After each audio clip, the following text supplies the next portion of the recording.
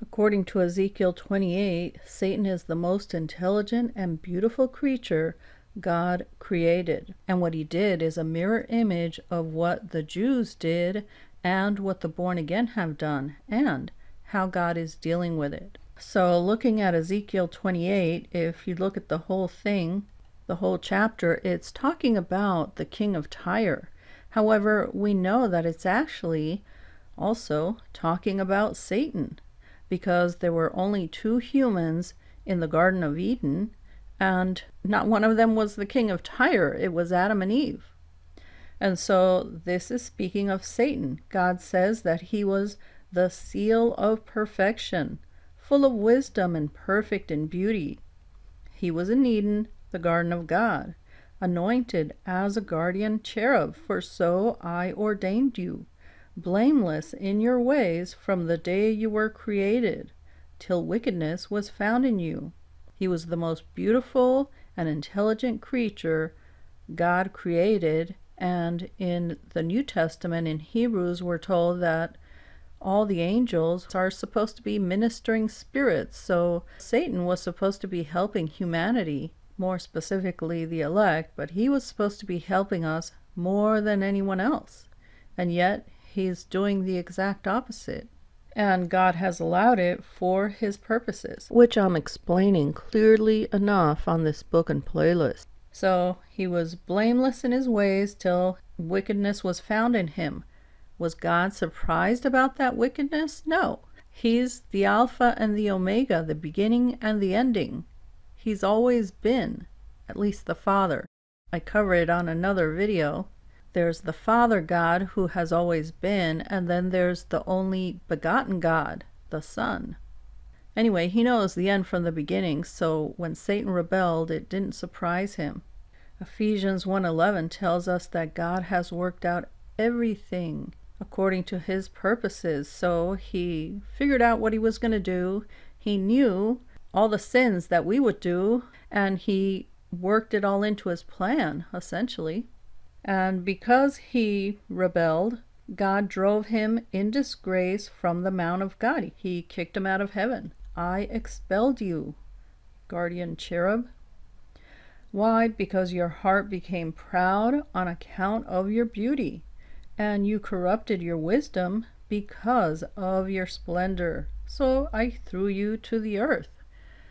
Where God informed us in Luke 4:6 that he gave him all authority, and John 12:31 tells us that he's the ruler of this world, and 2 Corinthians 4:4 tells us that he's the God of this world. This is who God has put in charge of humanity.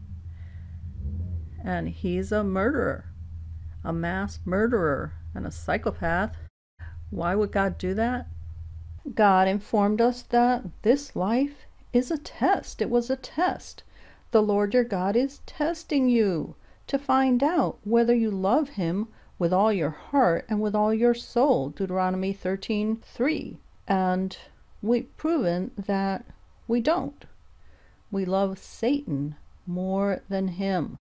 Through the ages and through this ministry, especially through the body of Christ, born-again Christians, God is revealing the truth about what he says about us, that the human heart, every human heart, is deceitful above all things and desperately wicked, Jeremiah 17:9. So that this is the verdict. Light has come into the world, and we're told that Jesus is the light of the world. He came into the world, but people love darkness instead of light because their deeds are evil, John 3:19. And why is that? Because the heart is deceitful above all things and desperately wicked. He's revealing our need for Christ, for a change of heart. We're in desperate need of a change of heart, which is what Christ does for us when we finally admit the truth about ourselves, that our heart is deceitful above all things and desperately wicked. God blessed Satan so much that he got proud. And that's exactly what happened to the Jews. They were the chosen people and got seriously proud, so that they handed Jesus over to the Romans to be killed. And it's the same thing that's happened to Christians, to born-again Christians, got super proud so that they've rebelled, as I covered on this playlist, the video, The Rebellion. Born-again Christians have been blessed so much, given God's Spirit inside of them, according to Acts 5:32, which gives us the power, enabling us not only to obey Him, but to hear God's voice, have the discernment to hear God's voice, and see His hand in the world around us. Being so blessed, we got super proud as a group, the body of Christ. And when Satan did it, God threw him out of heaven. We're told in Ezekiel, I drove you in disgrace from the mount of God. I expelled you. I threw you to the earth. God humiliated him. He demoted him. And because he says, I, the Lord, do not change, Malachi 3:6, he humiliated the Jews, right? Because he's mostly been working with the Gentiles until the times of the Gentiles are fulfilled. Luke 21:24. Some couldn't handle the truth and some could. And so the Jews, the leaders, had him killed. And a remnant of Jews, a few of them, believed the truth. They could handle it. They knew. They were honest. Right? They were honest. They knew it was true. They'd been super unfaithful, and that's what we deserve. So they became Christians, the first Christians. And nothing's changed. Some people can handle the truth, some can't. And most born-again Christians today can't. That's my 24-year testimony. And that's the testimony of the church, of the body of Christ for the last 2,000 years. Can't handle the truth, even though they profess to know and love the truth. And because the body of Christ has rebelled, I discern he's also humiliating today's Christians by being so proud and refusing to be held accountable historically. The born again have historically trashed their anointing.